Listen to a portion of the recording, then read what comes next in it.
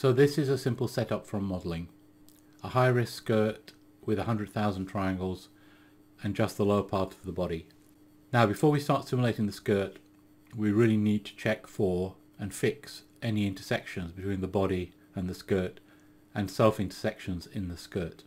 However, the director wants us to maintain the shape of the start mesh as close to the original as possible. Now fortunately, that's easy to do with carbon, as we can use the original intersecting mesh as a carbon reference mesh and the edited mesh that no longer intersects as the start mesh. That will get us back as close as possible to the original.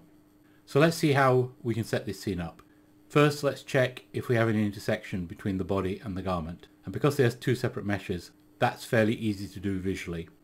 So here we can see that both calves are pushing through the skirt.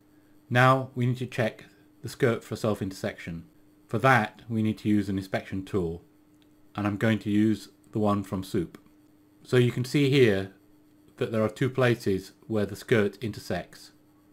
So we need to untangle those as well. However, first, before we edit the skirt mesh, we need to make a duplicate copy because this will act as our carbon reference mesh. The edited original will be the start mesh and this copy will be the reference mesh. Okay, there we go. So now we can start pulling out the vertices to untangle the skirt. We just need to make sure we're working on the original and not the copy. So first on the legs, let's just paint some vertices on the skirt and pull them out.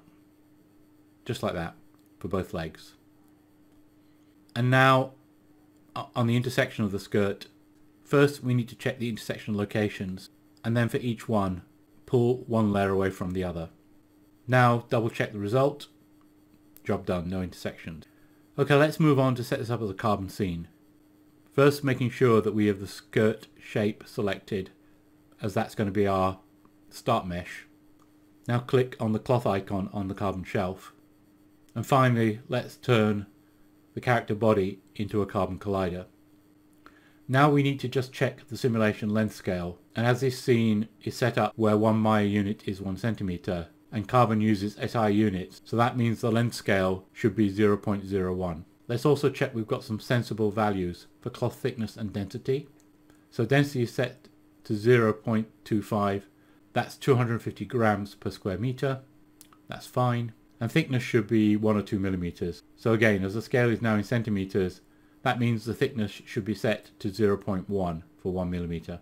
I'm also, for the purposes of this demo, going to turn off gravity, as I just want to show the removal of the intersections without other factors. Let's remember we set this up with edited skirt mesh as the start mesh, as you can see here. And the reference mesh is set to none. So at this point the start mesh will also be used as a reference mesh. If we run the simulation, you can see no change because the start mesh and the reference mesh are the same. If we now go back and set the reference mesh to be the original unedited skirt mesh and we rerun the simulation, now we see the skirt trying to get back to the original shape as set by the reference mesh. But when the skirt collides with the leg, it is stopped from interpenetrating again. You can see that some energy is injected as the start mesh moves to conform to the reference mesh. As we showed earlier, you can kill this by using lead simulation in Carbon Cloth for Maya or using a gold mesh in Carbon for Maya and Houdini. So if we select the gold mesh to be the same as the reference mesh and give it, say, a strength of 100, you can see that energy wave is absorbed, and also you get a small bump in the skirt where it's pushing onto the leg. Once you have an acceptable start mesh, then it's probably best to disable the gold mesh. Otherwise, if you're doing animation or anything similar, you're going to have to manage the gold mesh as well. You can adjust these settings to your director's taste. This was just a simple example of using start, reference and gold meshes. You can check out the other videos for more complex applications. Thank you for watching.